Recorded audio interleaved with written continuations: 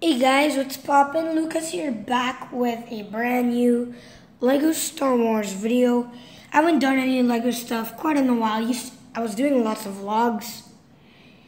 But one of my friends, my neighbors actually, asked me to review my Rogue One sets. So I wanted to review my U-Wing. So yeah, let's go ahead and take a look at the U-Wing. First minifigure is the U-Wing Resistance or Rebel pilot. Sorry, I said Resistance, but this is a Rebel ship, and he is in his blue squadron outfit. Has a gun, a nice pilot face prone with goggles, and a pretty cool detailed helmet as well. Which also, this minifigure also does come in a microfighter set. Cassian Andor, or Cassian Andor, or Cassian Andor, I don't know how to pronounce his name. He is in a nice jacket outfit, nice gun, pretty nice looking face. On the back's pretty cool as well. Corporal Bistan is here, and this is a Rogue One set, by the way. So some of the characters here might not be familiar to you, like Cassian and this guy. And this guy's not really a main character in the movie or anything, but he's in his jumpsuit and a nice outfit. He does look like a monkey a bit, which is quite weird, but still pretty cool minifigure. Next minifigure, or the last minifigure, is a little Rebel Trooper with his nice battle outfit, nice exclusive head, and this overall minifigure is exclusive except for the face, because I don't think this appear in any other set. The build of the set is just this little U-Wing right here. And there's this ability to open that up. And you can turn it into this little U. Well, not really U, but in this V position. It makes the set look quite like an airplane. It's quite huge as well, and it's pretty cool. And you can swoosh it around. It's pretty light, actually. With the wings off to the side, it's quite light. This little piece came off because it is quite a loose attachment. And yeah, it's quite annoying. The way this connects is actually just goes on ball joints. And you can close that up right there. And it connects right here. There's one right there as well, which makes it connect to a ball joint right here. But I think I kind of like it more in this U position.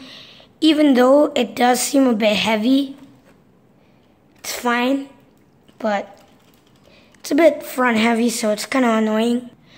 The way you can activate this cockpit is you push this, you can open that up, and then there's a little control cheese slope or chair, and the way that does is actually goes like that, the mechanism for that, and there's an area to put your minifigure at.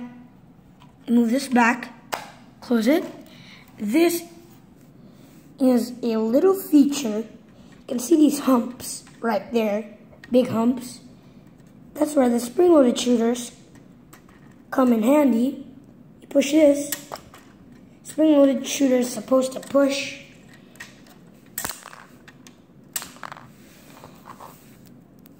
And it shoots out pretty well. And you can just load those in there. You can see the humps right there. That's what you push. Then it shoots these bolts. It's quite cool. You can put the ball back in, or the bolts back in rather. You get some really nice designs here. It's pretty nice. And nice like blue squadron colors, so it's like color coded and such with the color scheme. There's a little cargo area in here. You pull this, it opens and gives some cargo. You pull out a little gun. You can push the back, do some seats. It's quite dark. You can also open that through the other side as well. Yeah, it's pretty cool, it works really well. You can get some light in there. You can just close that up quite easily.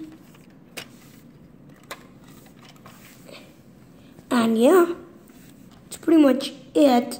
There is also a ramp here at the back. can pull that down. There's nothing really in there.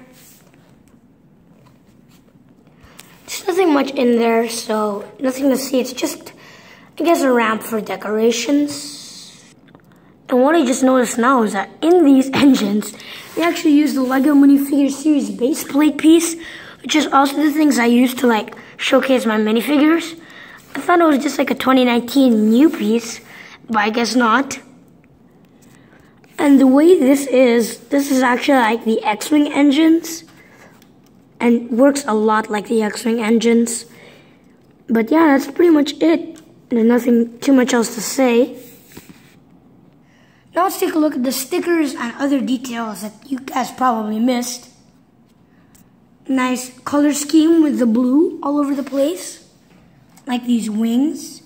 And using the flat tiles gives it some more texture to it. And then flat tiles with some studs as well gives it a bit more texture. So it's pretty nice.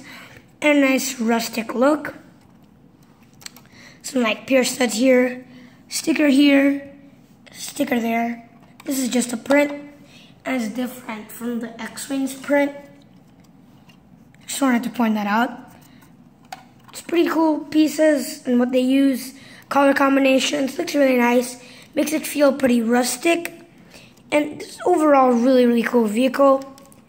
And it's quite cool. And then engines here, gray stuff, stickers on the jet boosters. Stickers on this little door area as well as the other side. And I just really like how rustic and run down the ship looks. But that's it for the build. So overall, this is a really nice set. You get some nice minifigures. Get a nice build, nice details and stickers. And just overall, a really good set. And if you guys want to get some Rogue One sets, I would recommend either getting this one or this one. In my opinion, this one's the best. And the second one best is probably Krennic Shuttle or the Test Striker.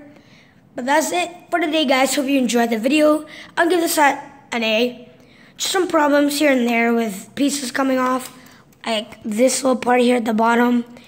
But other than that, it works really well. The only other problem I have with this is probably the fact that here, like, it's a bit annoying. Now sometimes, like, you can grab it, you can accidentally push it. Gets a bit annoying there. That's it for now. Hope you guys enjoyed the video. Don't forget to like and subscribe. And stay tuned for my latest vlog, which is going to be in the link in the description. Because I'm planning to upload this when I make the challenge gaming video. That's it. See you guys later. Peace.